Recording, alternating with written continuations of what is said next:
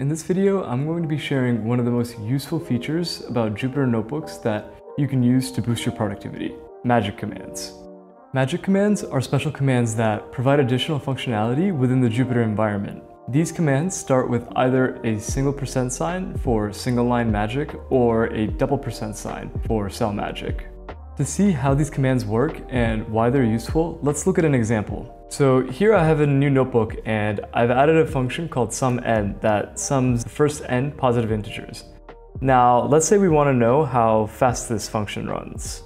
Typically, more junior devs do this by importing the time module, encasing the function with time.time around the function, and then printing this out.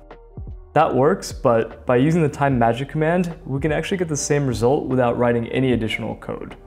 All we need to do is type %time, call the function, and we'll see the time it takes to run printed out. Now, let's say we wanted to take this example a step further and add a couple more function calls.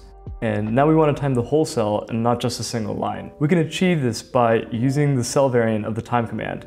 Just use 2% signs instead of 1, add the command at the top of the cell, and now we'll get the time it takes for all of the code in the cell to execute. Given that we've talked a bit about the magic commands and demonstrated an example of how to use them, let me share with you two more commands that I use quite often: timeIt and history. Let's start by talking about the timeIt command.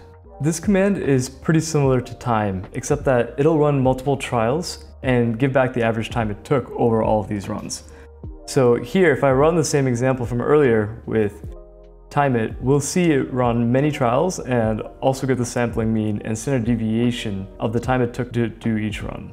Personally, I find this command gives a lot more accurate results than just the time command, since its averaging helps reduce any noise there might be in the timing estimates. This can be especially important if you're benchmarking really fast functions. Finally, another magic command I found very useful is the history command. Running this command will show you everything you've run so far, even if you've already deleted the code for it within your session. To see what I mean, let's say we define a function g of x that returns x plus 5, and I go ahead and run it. Next, let's say I rewrite this function so that it instead returns x plus 15. The old function is seemingly gone, but if I run the history command, we'll see both of the functions and we can grab the one we had before. Today, we've gone over 3 magic commands, but these actually aren't the only ones out there. There's also a command that lets you dump cell text into a file, a magic command to inline matplot libplots, and many more. In fact, you can find a whole list of magic commands to explore by using the quick ref and magic commands themselves. Leave a like if you enjoyed the video and subscribe to stay tuned for more useful programming tips.